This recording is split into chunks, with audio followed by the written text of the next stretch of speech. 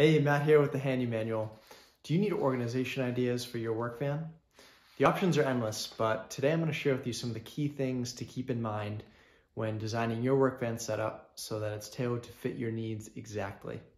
So let's jump right in. Alright guys, so in today's video I want to share with you some of the organization principles I used when designing my van setup. So I might be stating the obvious here, but organization principle number 1 is to plan ahead.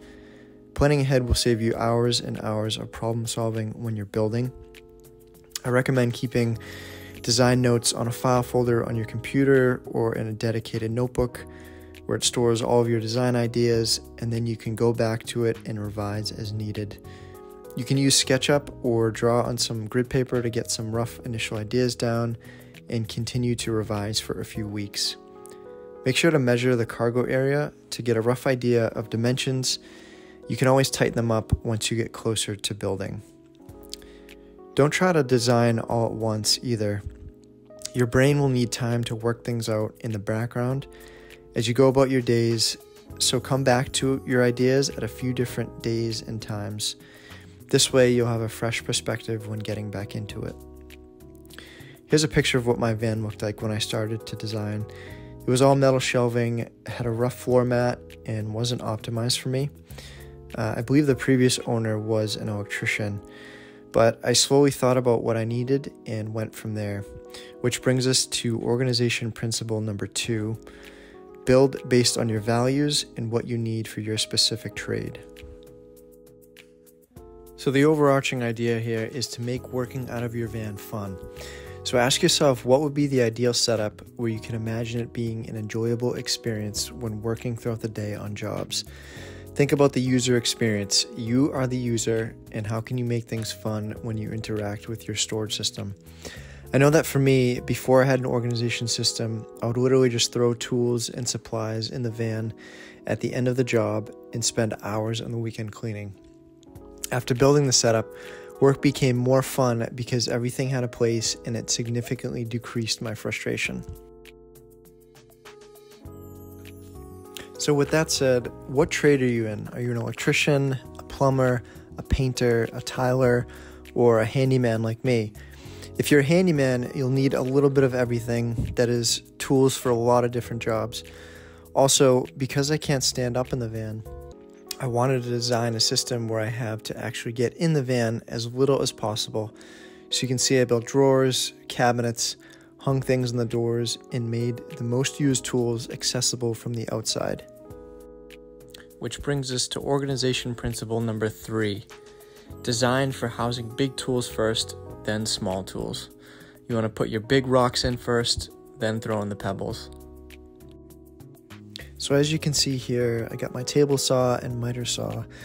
I designed this system first, and again, I wanted to make them accessible if I'm standing from the outside of the van. Otherwise, you'll break your back from constantly getting in and out. And another thing to keep in mind too is what tools you currently have and which tools you plan to get in the future. Also, I recommend making things modular so that you can remove, add, or replace certain features of your setup. For instance, with the drawers on the right, they're just connected to the uprights with 4 brackets, so if I remove those brackets, the whole thing slides right out. Number 4, square up the cargo space.